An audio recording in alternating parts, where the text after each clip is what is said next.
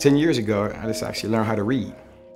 And since I couldn't read, I was always good with my hands.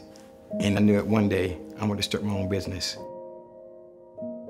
I had 21 years in labor's union. And I guess when I was working in the union, I would recognize different guys. I would ask them to get their phone numbers, like doing side work. And I kind of grew from there. I just took a chance. Got all my paperwork in order and came up with a name, and my business started flourishing.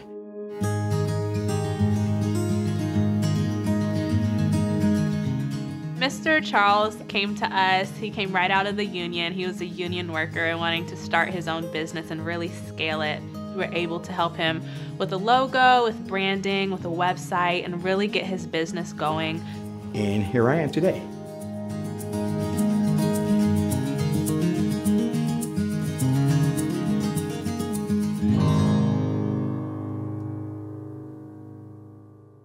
BID stands for Building Inclusive Development, so we help Black-owned contractors bid and estimate on large projects.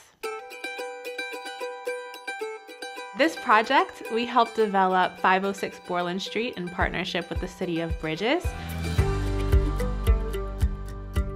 City of Bridges is a nonprofit affordable housing developer.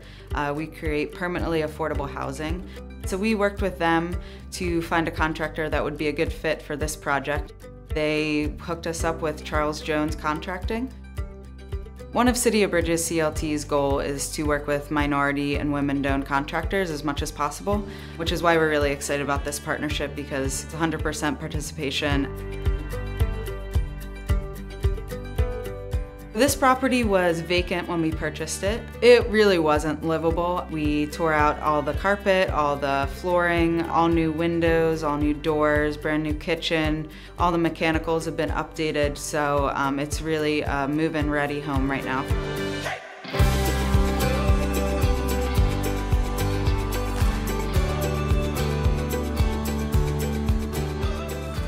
It's been a pleasure seeing Mr. Charles' business grow from what it was then to what it is now. He's extremely busy. He has a ton of customers. Bridgeway Capital opened the door for me to grow, to flourish here.